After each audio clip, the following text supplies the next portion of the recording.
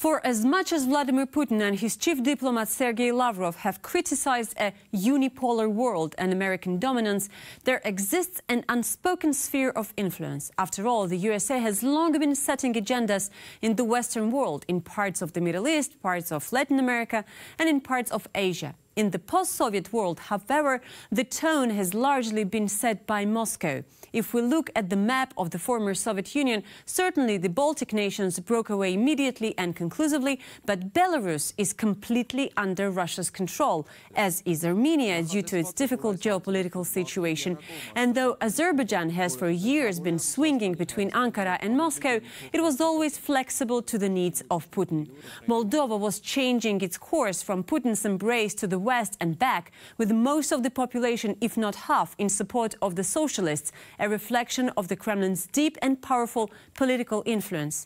In Georgia, things are much more complex, as the population there has categorically rejected the occupation of its own regions by Russian troops, although a completely dependent political class there provides Moscow room to move. And in Kazakhstan, it was unimaginable that Astana would ever step out of line. On behalf of Tajikistan, Uzbekistan and others, the main political request has always been for a strong partner, and Russia was naturally fitting this description. Emomali Rahmon has led Tajikistan since 1992 and in that time has never once criticized Putin's dictatorship, which is precisely why nobody would have ever imagined that Rahmon, the eternal Putin supporter, would risk a public demonstration of discontent, irritation and resentment. After all, there he was in 2021, the only foreign guest at Russia's May 9th military parade, saying all the right things to save Putin's face against Russia's growing isolation.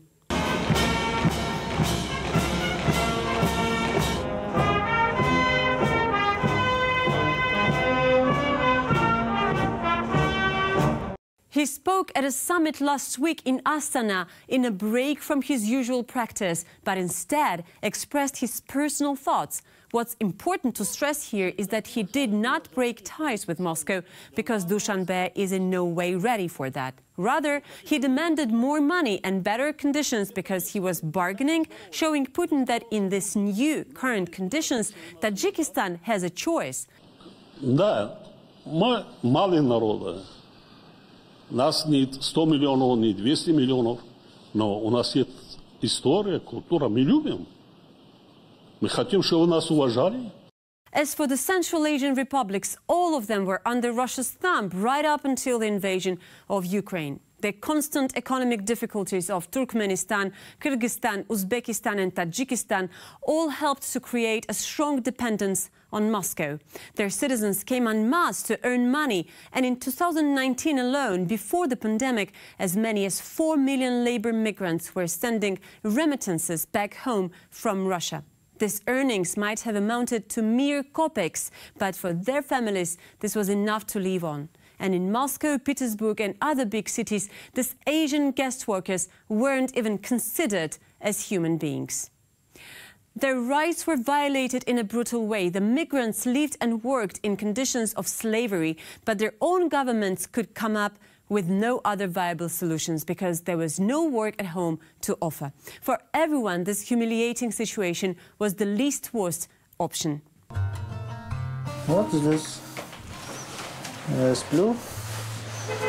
Утром, как поставить смена, 8 или 9 до утра ночи. Эту комнату мы сами сняли. Они сейчас в данное время на работу, и кто-то своим делом личным. Since the beginning of mobilization, governments which previously were considered as Russia's backyard have opened their borders to those Russian men who are fleeing the war. Unafraid of Putin's rage, these countries took an independent position that dared to disagree with Moscow. The choice to provide shelter to those for whom the locals might express a clear dislike is perhaps the greatest demonstration of foresight by both Kazakhstan's Tokayev and Kyrgyzstan's Zhaparov. Without making loud declarations against Putin's aggression in Ukraine, which is a level of freedom they don't yet possess, these leaders nevertheless are acting in line with European values, in line with the values of humanism. Мы не признаем ни Тайвань, ни Косово, ни Южную Абхазию, ни Южную Осетию, ни Абхазию. И, по всей видимости, этот принцип будет применен и в отношении квазигосударственных территорий, коими, на наш взгляд, являются Луганск и Донецк. Right now, it is literally all they can do, but doing it this way is a big start. In fact, the unity created in the ruins of the USSR that existed for years has only proven its ineffectiveness and inability at solving anything. This is particularly true in the case of war. It is enough to say about the Commonwealth of Independent States that among their chief priorities was, quote, to guarantee human rights and freedom, as well as cooperation for international peace and security. What is to become of the region after the conflict, if in fact the fighting does not lead to the self-destruction and the global war? In Washington, they are undoubtedly asking the same question, and quite naturally, it is not in Washington's interest to see Beijing rise up where the Kremlin has fallen down. But one main question hangs above all others. What will happen in Russia after Putin? The influential Washington Post is calling on the West to get ready. Of course, it would be tremendous to see Alexei Navalny in Russia's seat of power, fully prepared to institute democratic reforms, return citizens their rights and re-establish relations with progressive nations. But how much of that is likely to happen? What is to be done with a society that has hardened over the last 20 years, fooled into agreeing with the Kremlin's line that America is deceptively planning to seize Holy Rus? How can relations with Russia be rebuilt after Putin? Especially in light of the fact that the electorate may yet again choose to seat an unsympathetic authoritarian populist on the Kremlin throne, in light of the fact that he will not only return to repressions inside the country, but to the resurrection of control over former countries of the USSR.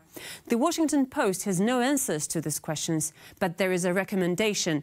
The West must remain open for Russians. And I would add to this myself, inform and show the world. Don't slam the door in anyone's face, but rather do the opposite and invite them in so that they may come to desire freedom for themselves and the neighboring countries of the post-Soviet space, so that they may no longer desire the resurrection of the empire.